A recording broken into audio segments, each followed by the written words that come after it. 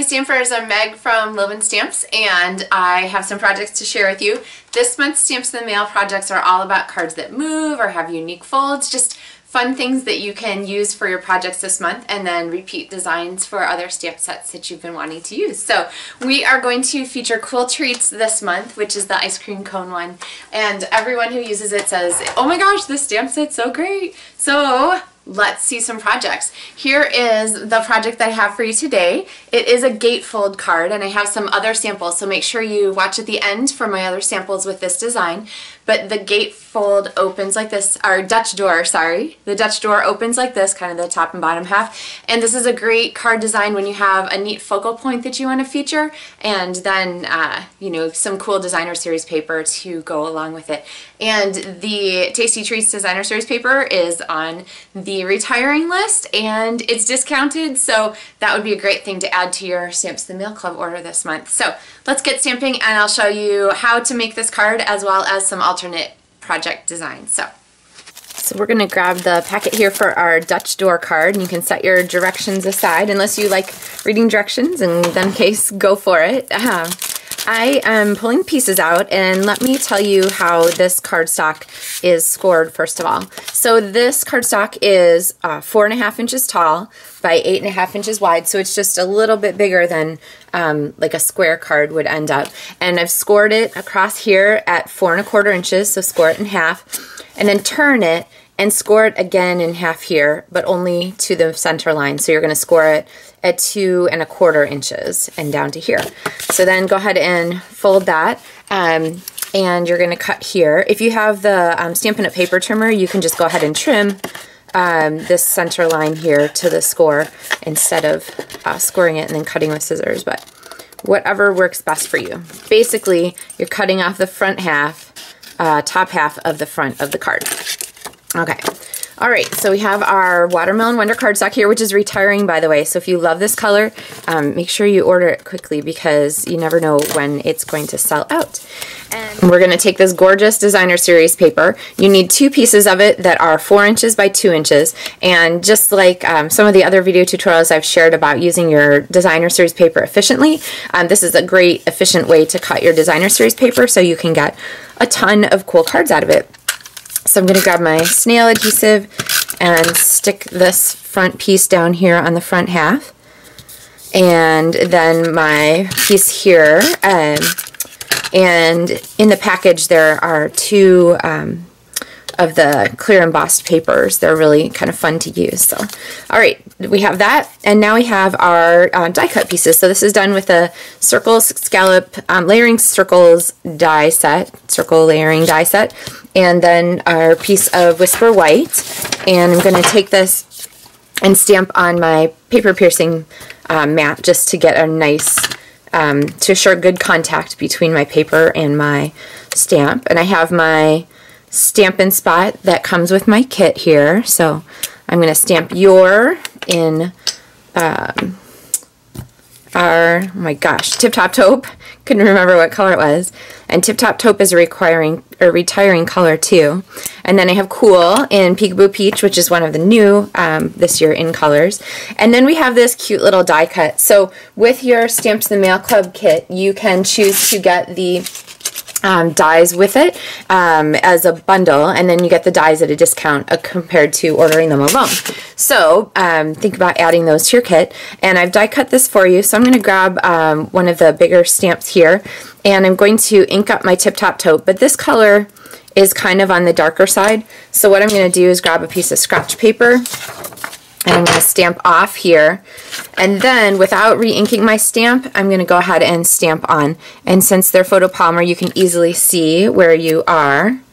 Okay, so there's our little, here we go, ice cream cone. And then I'm going to, without inking it again, I'm just going to turn it sideways and stamp the stem. So now I have a stick that's just a little bit lighter color than my chocolate. And you know what, it looks kind of light. I think I'm going to take it back. I'm going to go ahead and try it full strength here. Let's see. Our chocolate should be nice and dark. There we go. Okay. I like that better. Oh yeah. You guys like that better too? I think so. All right. So then we have our chocolate bar, and a piece of the baker's twine that's included in your kit.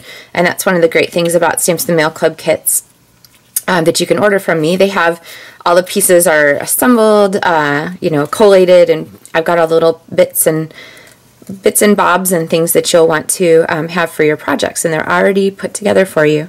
So easy to find and easy to make. Alright, so there is our cute little bow. We'll make the ends small and cute there, and then I'm going to trim the ends here. And this is going to go on with a Stampin' Dimensional. Okay, so we'll flip that over and tuck it there on the corner.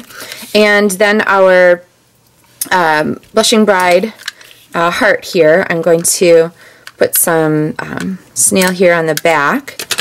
And this paper is retiring too, and it's on sale. So if you don't have it, I highly recommend ordering a package. I think it's even 40% off. Be aware with the stuff that's retiring, like the Designer Series paper from this kit and the Blushing Bride paper here and the reinkers and pads and so forth for the ink colors, they're only while supplies last, so you really don't want to wait. There's already some things that have sold out, but be sure to check the list. It's in my online store. You can go to lovenstamps.com/shop and get a link there to things that are retiring and so forth. So here's our medallion, and I'm going to take this and attach it here. Now, sometimes I like to save the edges from my Stampin' Dimensionals. I'm going to put this here instead of on the back of my piece, because now I know that it's not accidentally going to seal my card shut when I go ahead and place it on here. So now I'm going to center that. Now we have one more thing to do, because in the center we need to add our panel here. So this is another 2x4 piece of cardstock, just whisper white this time, so you have a place to put your message.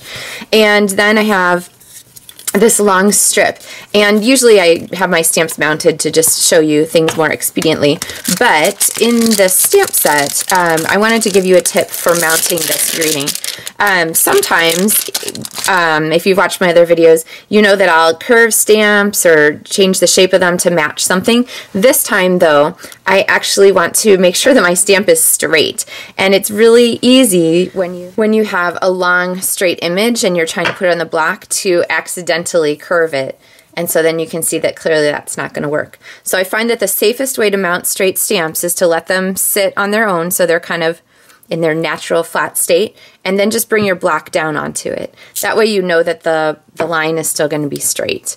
And I'm going to ink this up with my spot. When you have a big stamp like this, you want to use your spot upside down. And then I'm going to stamp here on my greeting strip. So I hope your day is as sweet as you are. So I'm going to trim the ends of that, and then bring my card back here. Flip it over, and I'm just going to go right in the center here so that it gets hidden by our medallion. So there is our Stamps in the Mail Club card. So many fun ways to use this Dutch door fold, and I have kits available. If you'd like to go ahead and order one, you can get that through my website at lovenstamps.com, and I have some other ideas to share with you for this design. So here is the first one. This is the adorable Party Animal Designer Series paper and the Retiring Designer Tin of Cards stamp set. And I love, love, love these together. So fun way to do that Dutch door card. Here is another one with the Retiring Love Sparkles stamp set, which I was sure I didn't need, and then of course I fell in love with when a friend gave me a card with it. And here I used an oval instead of the circle on our card.